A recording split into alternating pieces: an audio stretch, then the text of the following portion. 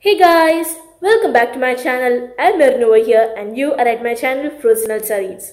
So this is going to be a small book haul. So without further ado, let's get into the video.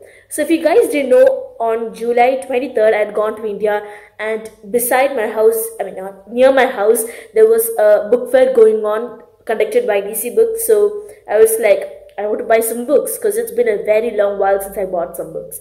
Like, I guess last year is the last time I bought a few books. Yeah. So I was like, I want to buy some books. So I bought 6 books and I'm excited for all of them. Some of them I've heard of. Some of them I was intrigued by the blurb. So yeah, without further ado, let's get into the video. So the first book I bought is because of Saheli from the channel Heli.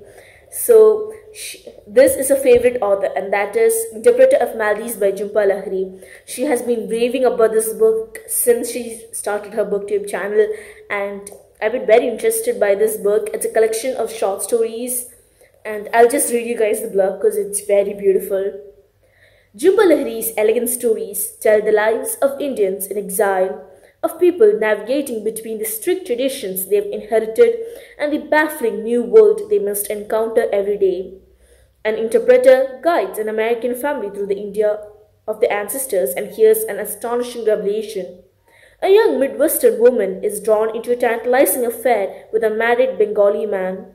The eccentric, nervous Mrs. Sen needs to learn to drive if she's to keep a job minding 11-year-old Elliot after school. A young couple exchange confessions each night as they struggle to cope with the loss of their baby and their falling marriage. And Mr. Pirzada, whose watch is always set to Dhaka time, worries about his family back in Pakistan. Whether set in Boston or Bengal, these sublimely understated stories, spiced with humor and the subtle detail, speak with universal eloquence to anyone who has ever felt the yearnings of exile or the emotional confusion of the outsider. Jhumpa Lahiri was born in London of Bengali parents and grew up in Rhode Island, USA. Her prize-winning stories have appeared in many American journals, including The New Yorker. Interpreter of Maldives is her first published collection. So yeah, it's a very beautiful blurb and I'm really excited to read this. It's much more adult content, I feel, so I'm excited. So the next book I hauled was Gone Girl by Gillian Flynn, or Gillian Flynn, I don't know. Gillian Flynn, I just say that was Gillian Flynn. Okay, anyways, so if you guys didn't know, I was a big fan of The Girl in the Train by Paula Hawkins, and I love those suspense, mystery thriller vibes. I really love those, and that's why I'm a big fan of Agatha Christie books. So in this book, on the morning of Nick Dune's 5th wedding anniversary, he finds that his wife Amy has suddenly disappeared. The police suspects Nick. Even Amy's best friend confesses that she was very scared of him and that she kept a lot of secrets from him. Nick swears that it wasn't true. A police examination of his computer brings out strange searches. Nick swears that he didn't make them too, and there are also those persistent phone calls. So what did happen to Nick's beautiful wife? Yeah, so let's find out what happened to his wife. So the next book I hauled, the most exciting book that I hauled. I wanted this for a very, very long time, and that is Harry Potter and the Goblet of Fire. Yes, at last I own a Harry Potter book. I'm so happy. Till now I didn't own a single Harry Potter book, nothing. I was a big fan of Harry Potter, but I didn't own anything. I always read Harry Potter books from the library and even borrowed from my friends. But at last I own one Harry Potter book, and just look at this. Look at this beauty, like ha ha ha. The glittering stars and the dragon, Harry, the eggs, and oh, look at this spine. Wow, it's beautiful. Just Ron, Hermione, Harry. Who could resist this? It was so beautiful. It was a bit expensive, to be honest, but I couldn't resist. I was like, I want this. It's so beautiful, and I love this illustrated version a lot, this illustrated cover. It's beautiful, like, and also at last we have this kind of Harry Potter fact file and all. and it's beautiful. I read all throughout it. And if you guys did know, 31st July was Harry's birthday, also J.K. Rowling's birthday, and 30th July was my favorite character's Neville Longbottom's birthday. And yeah, I just had to own this. And this is also my favorite book of all in all the series because of one character, my dear Cedric Diggory. I just can't talk when I think about him. I just can't. I cried reading the last few pages. I cried in my class. What more do you need? Just read this. If you guys hadn't read Harry Potter books till now, you have to. Like, it's a must in your life. It's such a beautiful book. Yeah, I've been raving about this book since my entire life, to my parents, to my relatives, to my friends. And first in 5th grade and all, I was so intimidated by this book. I was like, I'm never going to read this.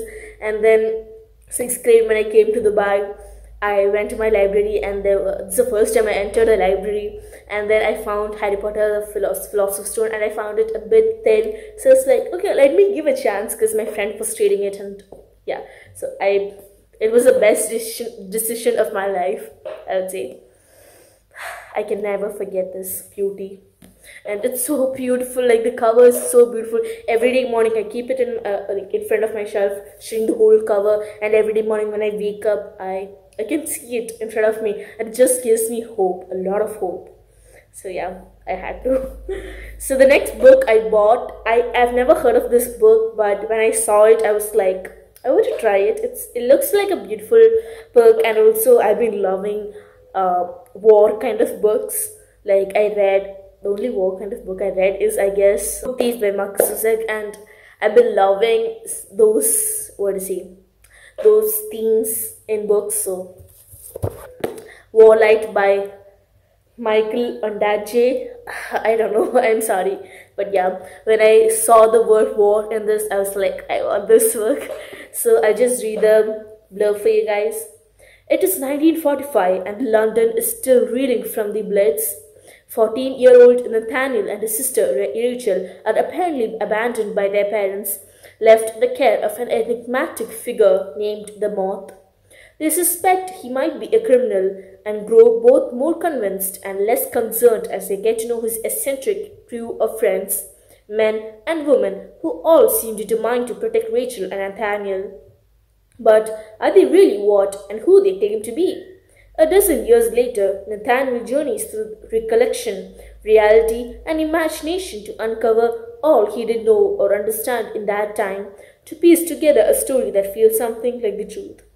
After reading this, I understood that it's after the war, not during the war, but after the war. But still, I had to have it.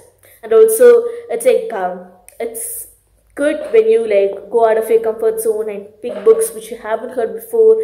And that's what happened with me in this haul. Like, I was planning to buy a few books in my mind, but I got none of them, and I bought a whole another lot of book which I was excited about, to be honest. Another specialty of this haul is that I bought 2 books by 2 different Indian authors, and I'm so happy because I wanted to read a lot of Indian books by Indian authors, and the only one I've read is by Chetan Bagadia, and I hate his books, to be honest. Like, I read Half Girlfriend first, and I was like, I just want to smack this book somewhere. Like, I was so excited about this book, but when I read it, I was like, it's so pointless, so bad. And then, for some freaking reason, I picked up 2 states. I mean, even though the book was bad, the concept was a bit good. Like, it's different, but still it's his story, so yeah. But anyways, I was so angry by his work that I stopped reading him forever. And I wanted to read some quality content by an Indian author, by Indian authors, and Helly and Manpreet and Soumya helped me out with these 2 authors, and the first author is Ashwin Sankey. So I bought Keepers of the Kalchakra by Ashwin Sankey. I have seen a lot of comments in Manpreet's video from the Indian booktuber, like read Keepers of Kalchakra and all those, and I was like, Okay, let me also try it out. Like, let me check whether it's good or not. So yeah, I'll read out the blurb again. Welcome back to the shadowy and addictive world of Ashen Sangi. In this fearsome tale, Sangi paints a world of people at war with one another in a boomeranging conflict of fates. Caught in this madness is Vijay Sundaram, a geek scientist who is only dimly aware that the world outside his laboratory is about to be savagely torn apart. Events conspire to propel Vijay into the labyrinth of Malaysian labs, a research facility deep in the forests of Uttarakhand. What he stumbles upon is a primordial clue to a galactic secret that could accelerate the downward spiral of humankind. Trapped and wholly unaware of his actual foe, Vijay races against time to save humanity and himself.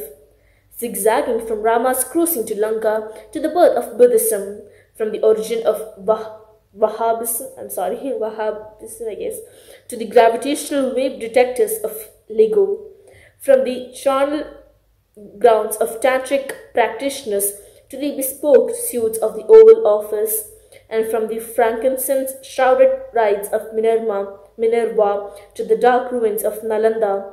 Keepers of the Kalchakra is a journey that will have you gasping for breath, but one that you cannot abandon till all the pieces of the jigsaw come together, and you come up smack against an end that you simply did not see coming.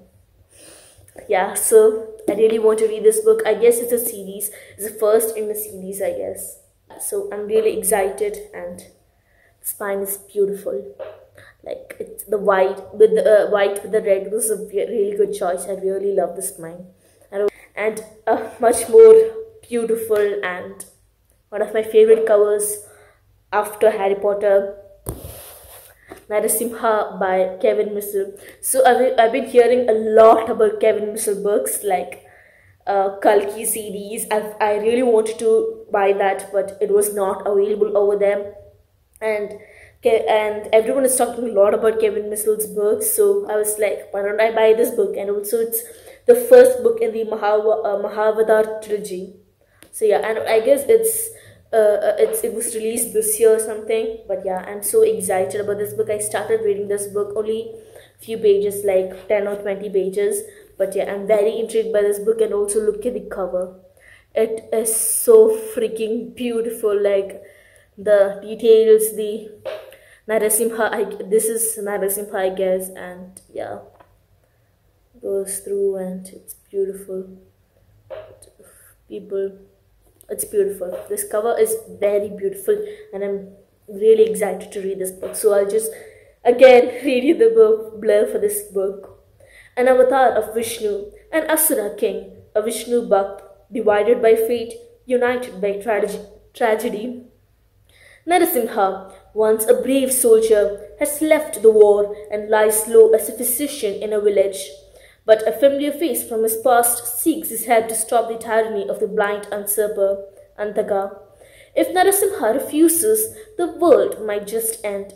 What will he do? And why did he leave the war in the first place?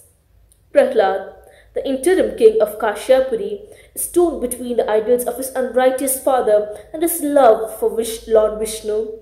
Whom will he choose? Hiranyakashyap, the ruler of the Asura Empire, wants to avenge the death of his wife. To do that, he must go through the trials and get the ultimate weapon, the Brahma Shastra. But the trials have sent so many others to their death. Can Hiranyakashyap survive? Welcome to the reimagining of the fourth avatar of Lord Vishnu by best-selling author Kevin Mitchell.